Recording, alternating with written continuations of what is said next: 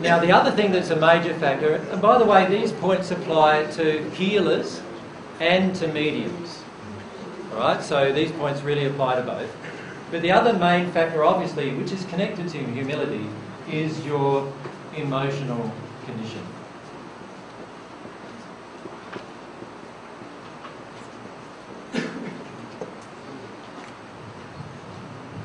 Now, the problem with most mediums on earth is they have very heavy judgments about emotional condition. And the reason why they have very heavy judgments is because almost every single spirit on the natural love path has heavy judgments about emotions. So what's happening for most mediums is the spirit who's looking after them and nurturing their condition, their guide if you like, has huge judgments about you becoming emotional. And that spirit now is impressing heavily on this medium.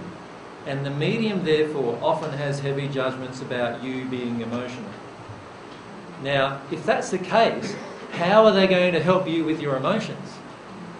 Well, what they're going to say to you is, write down what you're feeling, roll it all up in a little thing, and burn it, and then you're done. Or things like that, to that nature, right? They're going to suggest to you that dealing with emotions is an intellectual process. Because for that natural love spirit, it has been an intellectual process. But that is not the way for you to develop your mediumship.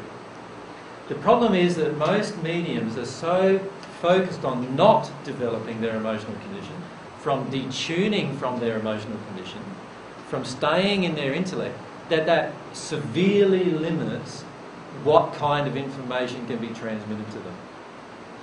It also, if I'm a healer, severely limits my ability to heal. Because again, if I have certain emotions of judgment in me, let's say I have judgment of a single mother. A mother has a baby, but she's not married. Right? That's my judgment. I'm a healer. And this mother who's not married comes along wanting to be healed. What's the main thing she's got to get? My judgment. Right? And if I can't actually recognise my own emotional condition and my judgment and actually say to her, well, in modesty, I don't know if I'm ready to treat you yet because I have this condition inside of me that prevents me from treating you. If I'm not willing to say that in modesty, then I'll probably try to treat her, but it's not going to be of much benefit to her receiving all this judgment at the same time.